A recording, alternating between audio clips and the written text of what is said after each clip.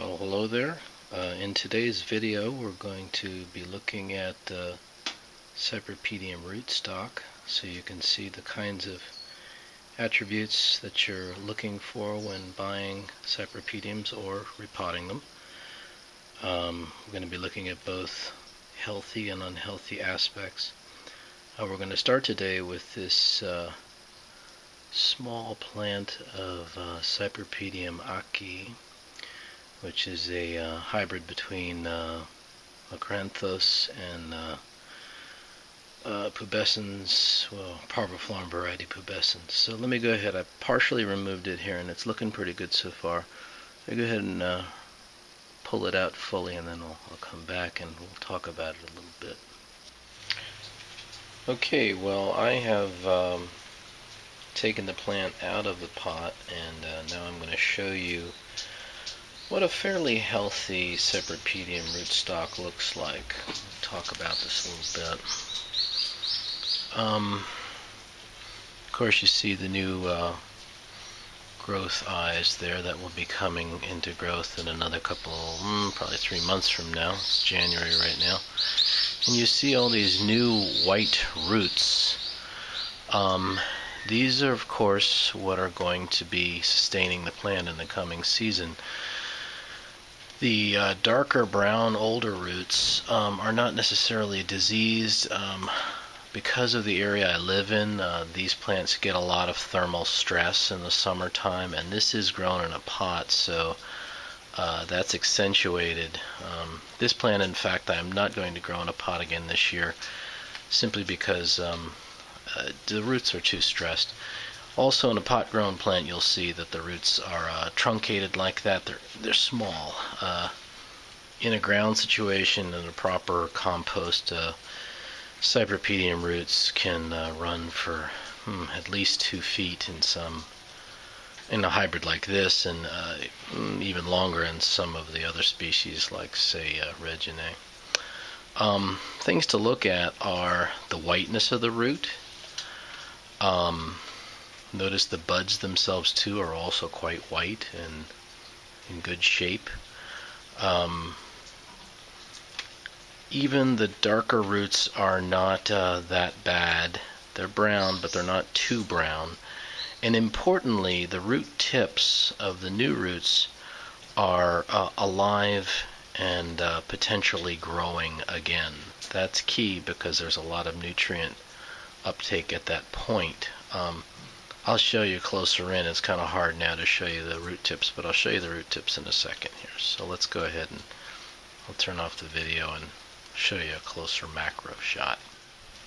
Okay, well, here are examples of healthy root tips. Try to move around here so you can see what they look like. They can be a little bit off color, but they should not be black at all. And that's the main criteria there. If you see a blackening or a breaking, then you'll know that that is not a healthy root tip. But these root tips are quite healthy. Go ahead and give a close-up on the eyes here as well. Again, clean, white to cream color. A darkening of the older roots is okay as long as it isn't black and if they aren't mushy and giving off a kind of an odd smell.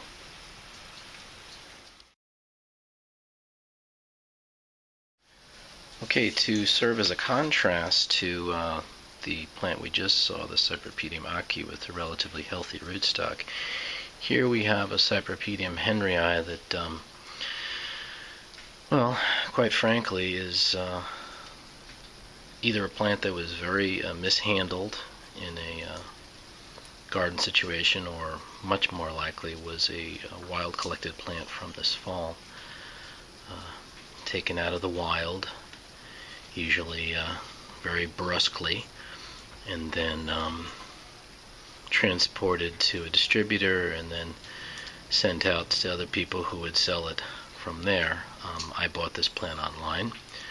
Yeah, bad boy, I know. I bought it mostly to educate people about what to look for in Cypripedium stock should you be buying things online and actually seeing the product.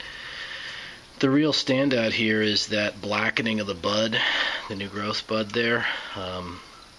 Very likely that growth bud will still develop okay, but notice moreover that the roots are a dark color throughout, showing that this is not necessarily a healthy rootstock. In fact, that darkening, although that can happen from the compost it's growing in, particularly tannins and stuff getting in there, that tells you that even the roots this year have been compromised. And we'll go ahead and look in a little deeper there when I go into the next closer focus mode here, and you can see specifically some problem areas.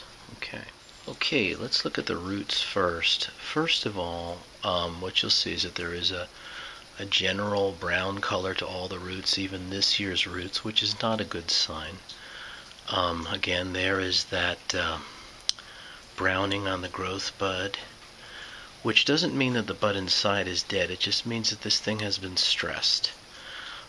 Very importantly, let me find a good example. Perhaps this root is a good example. You'll see that the tip of the root is brown, and many times they're dying. Like here, I'll go ahead and pull this one off. Did you see that? So it's actually falling apart. That shows that there's a bacterial infection going on in there. Again, this isn't necessarily fatal, but it shows a plant that has been highly stressed. Here's a really bad root here. Look at that one. And by the way, when you do get a plant like this, you should try to clean it up. Get all those root tips cleaned off, and some kind of a fungicide treatment wouldn't be bad. This is a pretty strong species, so I'm going to go ahead and clean this up a little bit and just plant it right out into a bed. This species seems to do fairly well in a relatively hot climate here. But anyway, so these are some of the examples of what to avoid when looking at Cypripedium rootstocks. So if you're buying online and you can actually see the product you're buying, you see anything like this, avoid it. Okay.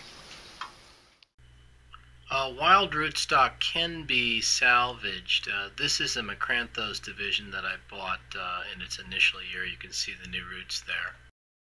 And the same roots closer in.